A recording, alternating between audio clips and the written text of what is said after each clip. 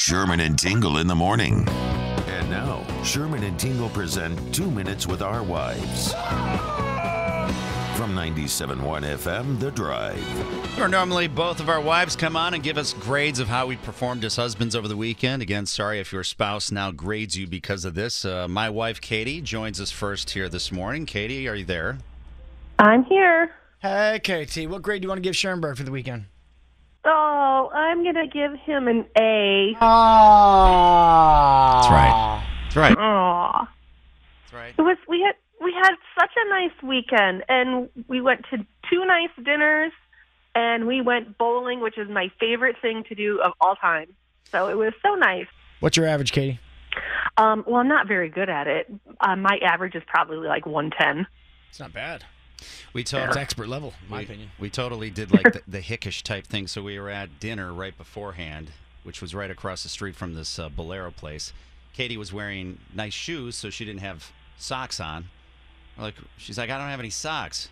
So it was Joann Fabrics. We walked into Joann Fabrics and bought socks at Joann Fabrics, and they were like holiday themed socks. Like, yeah, whatever, they work. You got to do what you got to do. Yeah. I get it. Yeah. For sure. Yeah. All right, I love you. Oh, that's called being resourceful. Yeah.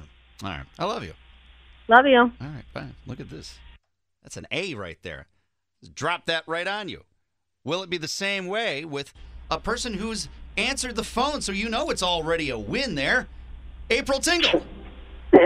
Yes, hello. What's happening, baby? You woke me up. That's what's happening. Yeah, sorry about that. What grade do you want to give Sean me? Mullins is back. I'm going to give you a B+. A B. Why a B+? Processing. Because I'm giving him a B. He did good. He redeemed his losing ways in the bags tournament that we always have and won this time, finally. You're giving him a good grade because he did well in bags. How is that anything to do with being a husband? This is a cop-out and a half. You got to let her finish your story, bro. Sorry, all right, go on. He lost for the past 2 years, and I have had to win every year to hold our family up. And this year he finally redeemed himself and won, and I actually lost. So And you won. And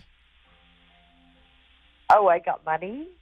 she kept the prize money. Oh, she took all Oh, yeah, the dough? he gave me, That's why? He gave me a kilo of money. Okay. Yes. So we split the $80, and I got 40, she got 40, and yeah, so. So you got paid. That's why. I let my wife and daughter split it. But my victories. No, he did finally win. Like, he's lost the past 2 times, which is not like him. And, I lost in championships. I was good. I just, sometimes it happens, Well, I can't reek of excellence all the time, honey. So, you're supposed to. You're single, so. All right. I love you.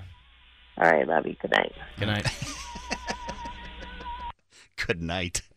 7:49 in the morning. You would have been proud, man. I lost the first game. It was two-game elimination. Yeah? Lost the very first one. Then went undefeated. Slayed to the end. Well, of course. And beat the team that beat us first.